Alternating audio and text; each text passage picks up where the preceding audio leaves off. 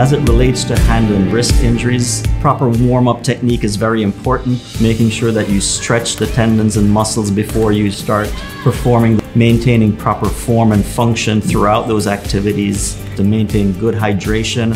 proper nutrition, having good technique in whatever sport or activity that you perform,